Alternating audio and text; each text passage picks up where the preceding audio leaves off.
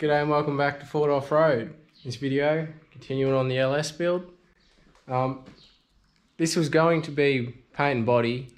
It's still paint and body. The body's going to go back on, finished and painted at the end of this episode. There's not actually going to be any paint or body in the video, but it is done. Well, it will be done in 3 days' time. In the meantime, I've been doing some things, and I'm going to do some more things before we put the body back on. So, I've got the Killer Customs wiring harness, Killer Custom cables and conversions. Full plug-in harness, you just got to wire in the fuel pump and a couple other things. So most of that's plugged into the top of the motor and everything.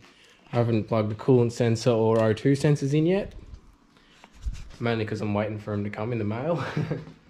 I've also run fuel lines. I just decided to run all new fuel lines, and I made all new brake lines as well. Modified the Superior Engineering coil tower brace to take a battery in the back under the tray. I had to sink it down a bit, otherwise it would have hit the floor of the tray when I build that. I got a powder coated green. The car's going to be green, so why not? I've decided I'm not going to run the sub tank. It's not going to be my everyday car. It's just going to be like a play car, do burnouts and jumps and stuff, get pulled over. So I've got to run. So what I'm going to do now before I put the battery, what I'm going to do now before I put the body back on is run some battery cables. I've got brand new 3-inch Dobinson flexi coils, 4-inch long travel TJM shocks, and a couple spacers for the back. That's pretty much just like a standard little spring seat replacement, and that's only because I didn't want the tops of those bolts to wear on the springs. So I've gone down from a 4-inch to a 3-inch, and that's simply because the LS is a lot lighter than a TD42, and the tray I'm going to make is also going to have an alloy floor, so it's going to be a whole lot less weight. So it is a 3-inch, but with the weight on the ute, it's going to end up at about 4-inch, so we'll see what happens. So anyway, let's chuck that in.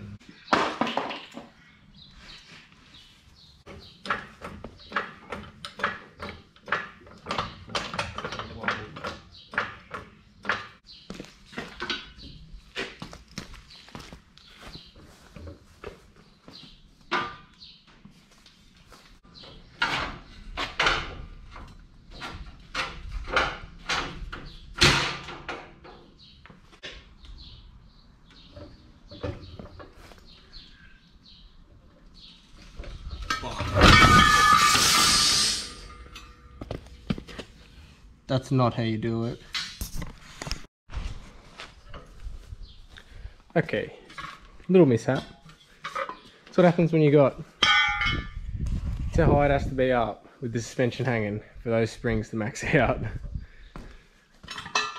Problem, you got really long springs.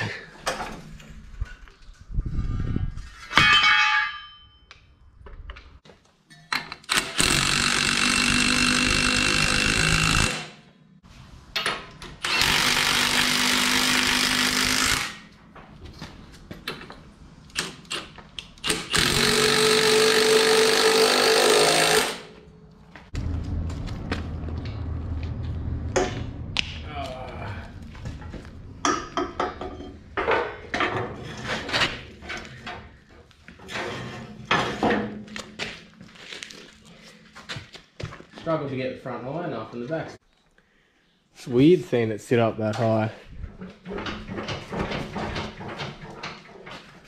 It's been sitting on the bump stops for like 3 months coming in the shed, so it's really weird seeing it sitting up that high. Anyway, it is going to come down when the body and tray go on. Chuck the back shocks in, see if I can remember where the hell I put the bolts for them. Another thing that I've done in between videos is I put the fuel pump in. Put the in-tank pump in, which is just the one that Mark's recommends. Also run some diff breather lines. And I've got a sick alloy reservoir.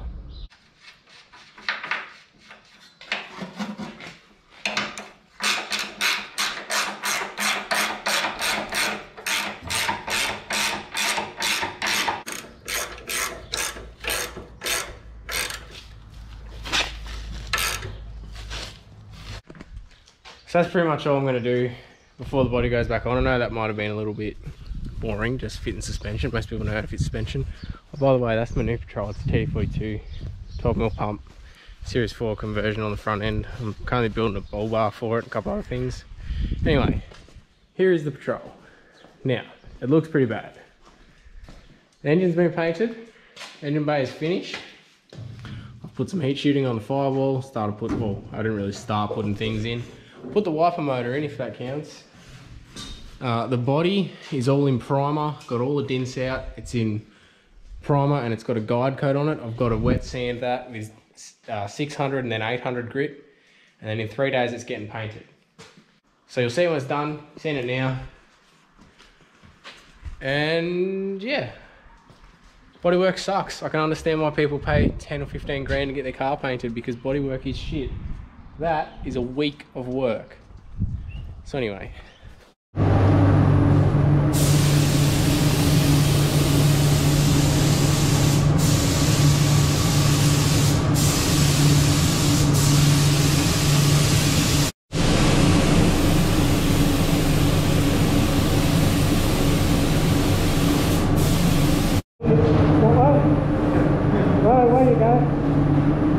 About there, right, and then just one movement.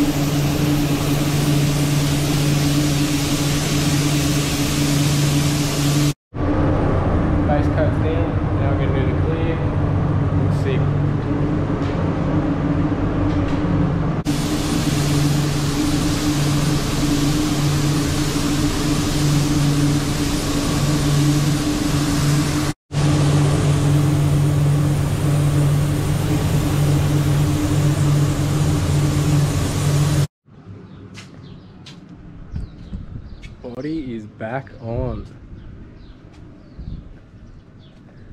Looking sick. Just got the steering wheel and the handbrake in there so I can actually move it. Some new tyres, same as before. Same as before without the fake bead lock, because that just filled up with mud. So we'll do without that, and if I decide to do some competitions or something later, I'll get some proper, like probably Dirty Life bead locks or something.